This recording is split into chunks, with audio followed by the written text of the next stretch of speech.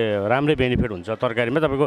तर यसमा चाहिँ रिक्सै हुन्छ। तपाईँ बाहिर विदेश बसेर आएको हुँ, अनि नेपालमा बसेर केही गरौँ भन्ने उद्देश्यले यहाँ चाहिँ अब नयाँ तरकारी बजार खुलेको भएर स्थापना भए लगत्तै भनौँ न 2074 सालमा भएको। 74 सालदेखि नै म यहाँ आबद्ध छु। ऋण गरेर नै गर्नुपर्ने चाहिँ अहिले त्यस्तो आवश्यक छैन।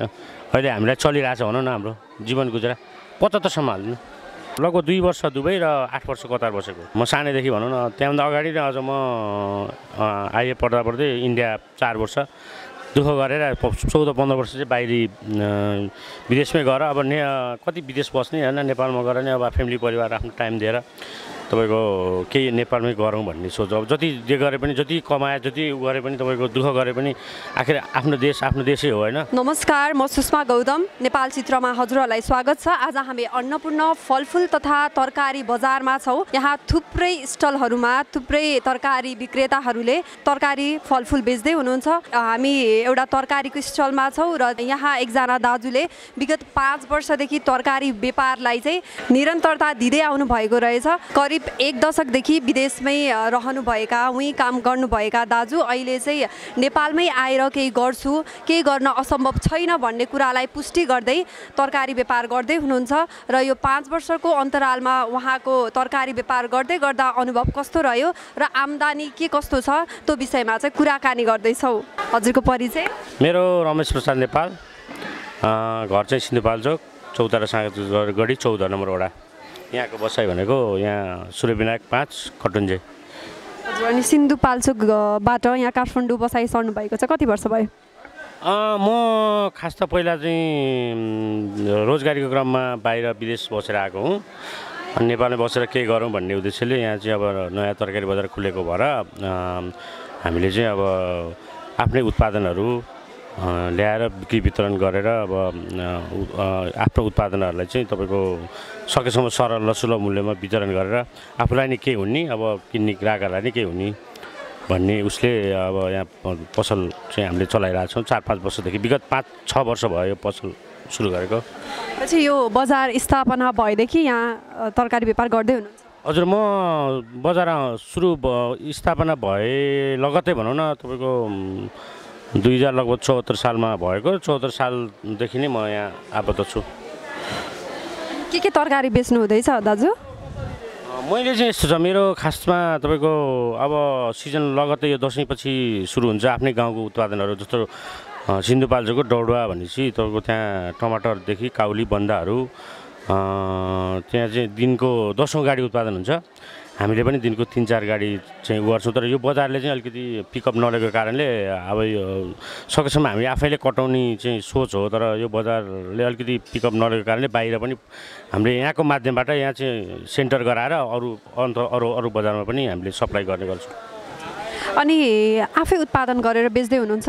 हामीले त्यस्तै हो। हाम्रो किसानहरू अब गाउँमा आफ्नै चिने जानेको अब आफन्तहरू हुनुहुन्छ। अब उहाँहरूले चाहिँ अब हामीलाई डाइरेक्ट यहाँ आएर अब सकेसम्म हामीले सरल र सुलभ मूल्यमा बिक्री गर्ने गर्छौँ। अनि तरकारी व्यापार गरेको 5 वर्षभन्दा बढी भइसकेछ दाजु, अनि यो बिचको अनुभवहरू भनिदिनु।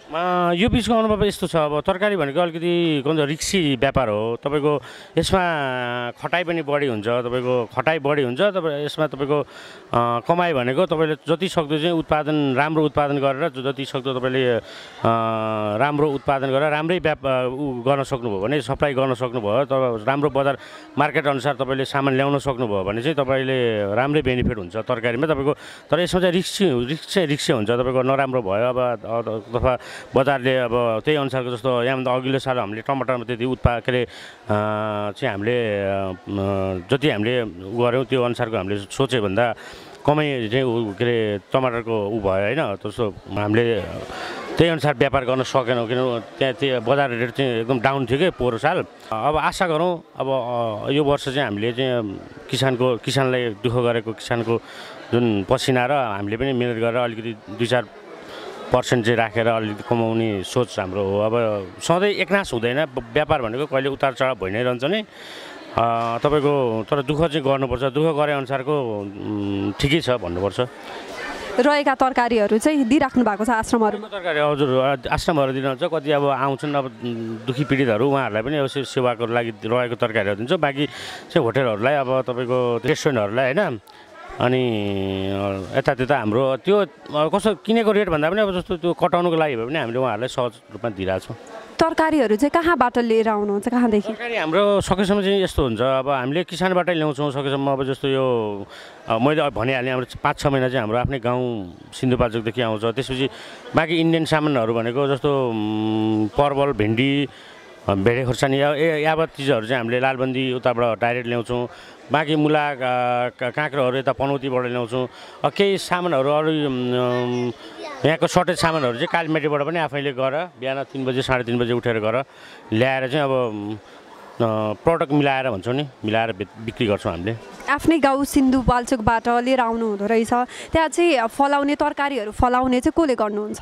उहाँ यस्तो अब मेरो आफ्नै घरमा पनि अब बुवा मम्मीको हिसाबले त उहाँहरू अब अलिकति एज हुनुभयो, तर उहाँ चाहिँ अब काम गर्ने मान्छेहरू हुन्छ नि लगाएर अथवा हुन्छ नि खेताला। अनि त्यसपछि अब आफ्नै वरिपरि हुन्छ नि त्यहाँ गाउँको टोल एरियामा जस्तो हाम्रो 14 नम्बर वडामा चाहिँ लगभग 300-400 धुरी हुनुहुन्छ। उहाँहरूको एउटा सेन्ट्रल कलेक्सन हुन्छ, त्यहाँ उठाउने कलेक्सन गर्ने अब मेरो आफ्नै गाडी पनि भएको कारणले त्यहाँ 1-2 जना सहायक हुन्छ नि सहयोगीहरूको माध्यमबाट नै त्यहाँबाट तरकारी हुन्छ। जस्तो तपाईँको अहिले बिहान गयो भने कलेक्सन गरेर बेलुका आउने हुन्छ कि सामानहरू लिएर। जस्तो बेलुका 2-3 घन्टाको बाटो त हो, अनि बेलुका यहाँ हुन्छ, त्यही अनुसार बिहान हामीले होलसेल चाहिँ व्यापार गर्ने गर्छौँ कि।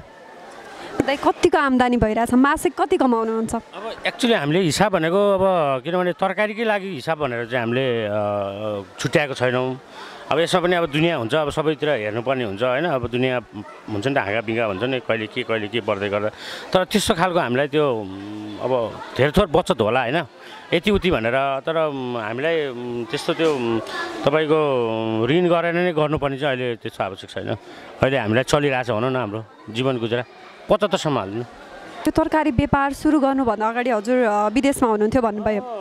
तपाईँको लगभग 2 वर्ष दुबई र 8 वर्ष कतार बसेको।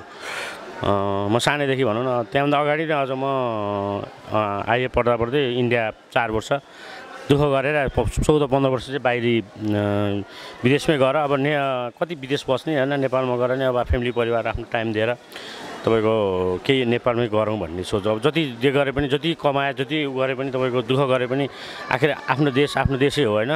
आफ्नो नेपाल, आफ्नो मातृभूमिमा आएर केही गर्नुपर्छ। आफ्नो बुढा भएको बुवा मम्मी होइन, आफ्नो परिवार फ्यामिली सबै हेर्नुपर्ने हुन्छ। साथमा रहेर काम गर्दा पैसाभन्दा पनि त्यसको मजा छुट्टै हुन्छ कि। अनि त्यो भएर नि आफैले यहाँ एउटा झुपडी बनाएको हुन्छु, त्यो हिसाबले तपाईँको बालबच्चाहरूलाई बस्न र अलिकति आफूलाई पनि यहाँ काम गर्न सजिलो भइरहेछ। तरकारी व्यापार गर्दै गर्दाखेरि दाइ कतिको गाह्रो हुन्छ? गाह्रो त हुन्छ, खट्नी यसमा छ। किनभने तपाईँको भन्छ नि गाउँघरतिर अथवा यहीँतिर पनि राम्रो नराम्रो जे काम गर्दा पनि समय छुट्याउन एकदम गाह्रो हुन्छ। किनभने यसमा हो तपाईँको सहयोगी, मलाई अहिले अब कस्तो भने मेरो आफ्नै अब बच्चाहरू सानो भएर अलिकति सहयोगी नभएर एक्लै खटिरहनु पर्ने भएको कारणले यसमा तपाईँको मैले भने नि बिहान 2 बजे 3 बजे उठ्नुपर्छ। अब दिउँसो तपाईँको त्यही 11 बजे 12 बजे गएर 2-3 घन्टा चाहिँ यसो आराम गर्ने टाइम हुन्छ। नत्र बेलुका हामी घर पुग्दा 8-9 साढे 8-9 बज्छ। अनि त्यो हिसाबले फेरि 3 बजे उठ्नुपर्ने हुन्छ कि। खट्नै छ, खट्ने अनुसारको तपाईँको व्यापार भएको खण्डमा चाहिँ यसमा बेनिफिट पनि छ। झन्डै 1 दशक विदेशमा बसेर अनि नेपालमा केही गर्छु, व्यापार व्यवसाय सुरु गर्छु भनेर आउनुभएको छ। अनि यो व्यापार व्यवसाय सुरु गर्दा चाहिँ तरकारी व्यवसायले नै किन रोज्नुभयो हजुरले? अब कस्तो हुन्छ भने म विदेश जानुभन्दा अगाडि नै मेरो दाइ बुवाहरूले गरेको बिजनेस यो व्यवसाय हो। अब मेरो तपाईँको सिन्धुपाल्चोकमा लगभग विगत 2 दशकभन्दा माथि चाहिँ तरकारी खेती उत्पादन गर्न सुरु गरेको है।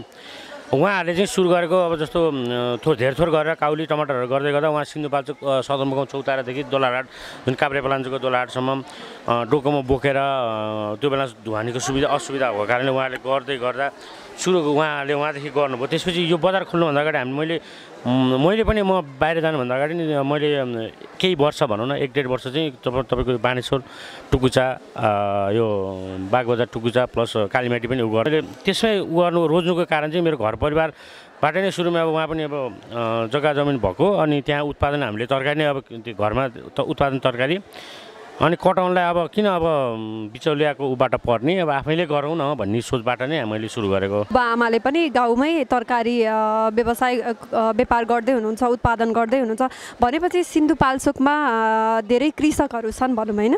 सिन्धुपाल्चोक त यस्तो मेरो एरिया भनेको तपाईँले अब अझ मिडियाहरूमा पनि आएको हो। त्यहाँ तपाईँको यो 4 महिना छ नि, अब जस्तो असोज कात्तिक मङ्सिर पुस अथवा माघसम्म तपाईँको दिनको लगभग तपाईँको 1200 देखि 1500 क्रेट टमाटर मात्रै काठमाडौँ भ्याली अथवा बाहिर चितवन, बुटोल, पोखरा भ्याली बाहिर पनि पुग्छ। स्पेसली गोलभेडालाई चाहिँ अलिक उच्च, किनभने तर त्यहाँको गोलभेडा लोकल हुन्छ नि, टनल त होइन, बाहिरी गोलभेडा हो। तर त्यहाँको गोलभेडा हाम्रो त्यहाँको माटै त्यस्तै हो कि होइन। हजुरले एक्लैले व्यापार गर्दै हुनुहुन्छ कि अर्को परिवारको सदस्यहरू पनि आउनुहुन्छ? कहिलेकाहीँ आउनुहुन्छ, तर त्यस्तो अब किनभने मेरो नानी बाबुहरू अहिले स्टडी पढ्दैछन् होइन, त्यो हिसाबले खासै अहिले चाहिँ म एक्लै भन्नुपर्छ होइन। सिन्धुपाल्चोकमा उत्पादन भएका फलाउनु भएका तरकारीको भाउ र काठमाडौँमा जुन बेच्दै गर्नुहुन्छ तरकारीहरू होइन, त्यो तरकारीको भाउमा चाहिँ कतिको फरक भेटिन्छ? फरक यस्तो छ म्याम, कस्तो हुन्छ भने तपाईँको अब सामान उत्पादनको भन्दा नि सामानको क्वालिटी पनि हेर्छ मान्छेहरूले होइन। उहाँहरूले क्वालिटी हेर्दै गर्दाखेरि चाहिँ कस्तो भने फरक त पर्छ नि, लोकल सामान अथवा बाहिरबाट आउने सामानहरूमा फरक पर्छ। सामान अहिले कस्तो हुन्छ भने अब अर्ग्यानिक भन्दा पनि मान्छेलाई कस्तो भने राम्रो चिल्लो हेर्दा राम्रो खोज्नुहुन्छ कि अब मान्छेहरूले, अब किनभने सकभर पैसा तिरिसकेपछि राम्रै सामान राम्रै खाउँ भन्ने हुन्छ, जसलाई पनि हुन्छ हो। अब त्यो हिसाबले चाहिँ कस्तो हुन्छ, लोकल सामानको अलिकति छुट्टै हुन्छ, किनभने हामीहरूको जस्तो उत्पादन यहाँ चाहिँ प्रायः अब कि त काभ्रे पलाञ्चोकतिर छ होइन, कि त तिमालबाट उताबाट आइदिन्छ। हामीले उत्पादन गर्ने जुन तरकारीहरू चाहिँ यहाँ छुट्टै खालको छ, कि त टनलको आउँछ, तर टनल बाहिरको आउँदै गर्दा हामीहरूको र त्यो फरक त फरक नै पर्छ नि। जस्तो तपाईँको 20-30 रुपियाँ फरक परिन्छ किलोको, जस्तो यहाँ टनलको भनेको छुट्टै अलिकति भेराइटी छुट्टै हुन्छ, उहाँको उत्पादन अथवा हेर्दा तपाईँको क्वालिटी नै फरक परिन्छ। थुप्रै वर्ष विदेश बसेर अनि आफ्नै देश नेपालमा चाहिँ केही गर्छु, केही गऱ्यो भने चाहिँ केही काम पनि असम्भव छैन भन्ने कुरालाई पुष्टि गर्दै चाहिँ अहिले तरकारी व्यापार गर्दै हुनुहुन्छ, फस्टाउँदै पनि छ। र अहिले यही अवस्थामा चाहिँ थुप्रै युवा चाहिँ विदेशिनु भएको छ। हजुरको तर्फबाट चाहिँ उहाँहरूलाई चाहिँ केही सन्देश दिनु न। धन्यवाद। किनभने यो भनेको एउटा हामीले हो, म पनि हिजो विदेश झन्डै 1.5 दशक बसेँ होइन। अब एउटा बाध्यता भनौँ कि परिस्थितिले नै समयअनुसार त्यही अनुसार चाहिँ हामीले चल्नुपर्ने भनौँ होइन। अब अहिले रुचि पनि त्यही भइरहेछ, हामीले लाखौँ करोडौँ खर्च गराएर बच्चाहरूलाई यहाँ पढाएर यहाँ केही गर्नुपर्छ भन्दै गर्दा पनि एउटा माहौल त्यो बनाएको छ। किनभने नेपालको एउटा मेरो हिसाबमा चाहिँ एउटा राज्यको कमी कमजोरी जस्तो देख्छु कि, किनभने राज्यले चाहिँ अब किनभने दिनको 4000-5000 युवा विदेशिनु पर्दै गर्दा राज्यले अलिकति वास्ता नगरेको, राज्यले चाहिँ अब किनभने यहाँ जति पनि जनताहरूलाई दिनुपर्ने सुविधाहरूदेखि लिएर सबै नदिएको कारणले गर्दाखेरि, किनभने पारिवारिक हिसाब तथा उनीहरूको फ्युचर चाहिँ किनभने चल्नलाई एउटा विदेशी नै जाने पर्ने, अब उहाँ नगए चाहिँ उपाय नै नहुने जस्तो देखिन्छ। त्यही हिसाबले हेर्दै गर्दा त किनभने यही हिसाबले चल्यो भने चाहिँ अबको 20 वर्षमा बुढा 70 वर्ष कटेको 60 वर्ष कटेको बुढा बा आमा मात्र रहने अवस्था देखिन्छ। किनभने यहाँ चाहिँ कस्तो हुन्छ भने त्यही अनुसारको अब जस्तो कृषि सहुलियतदेखि लिएर ब्याङ्किङ अनुदान, अब जस्तो कृषिमै भर पर्ने मान्छेहरूलाई चाहिँ जस्तो समयमा बिउ, मल, औषधिहरू होइन उहाँहरूले चाहिँ दिन नसक्दा, अनि युवा रोजगारीको व्यवस्थापन नगर्दा दिए पनि उहाँहरूलाई पर्याप्त मात्रामा तपाईँको तलबहरू अथवा त्यही अनुसारको फेसिलिटी नदिँदा, अनि उहाँहरूलाई चाहिने आवश्यक सामग्रीहरू परिपूर्ति नगर्दा चाहिँ नेपाली युवा जनशक्तिहरू चाहिँ प्रायः विदेशी पलायन हुनुपर्ने अवस्था देखिरहेछ। एउटा युवा जनशक्तिको हिसाबले चाहिँ सरकारलाई चाहिँ एउटा ध्यान आकर्षण चाहिँ के गर्न चाहन्छ भने यो हिसाबले देश चल्न गाह्रो हुन्छ।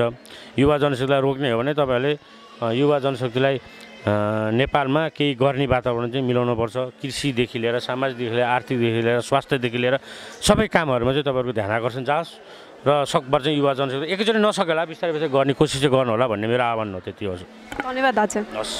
हस् धन्यवाद। ल हजुरको अनलाइन टिभी अनि यो नेपाल चित्रलाई आइदिनु भयो होइन। मेरो 2-4 कुरा मैले राम्रो नराम्रो कुरा जति जे भने पनि होइन, नराम्रो राम्रो जे भने पनि हजुरहरूलाई आएर मेरो कुराहरू प्रस्तुत गराइदिनु भयो त्यसको लागि हजुरहरूलाई धेरै धेरै धन्यवाद नमस्कार धन्यवाद केही गल्ती कमजोरी भएको छ भने माफ पाऊँ हुन्छ दाइ हस्